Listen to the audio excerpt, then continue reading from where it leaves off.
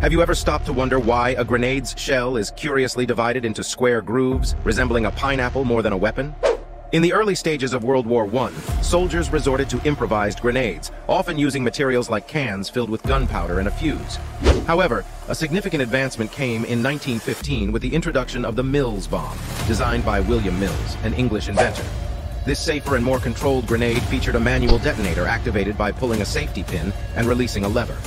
The effectiveness of this design was undeniable, but grenades were still limited by their relatively small size and explosive capacity. To address this limitation, an ingenious solution was devised, adding a pre-formed fragment layer onto the grenade shell. This innovation significantly enhanced the weapon's lethality by creating a secondary wave of shrapnel upon detonation, extending its destructive reach and transforming it into a more potent weapon. Subscribe to the channel for more interesting information.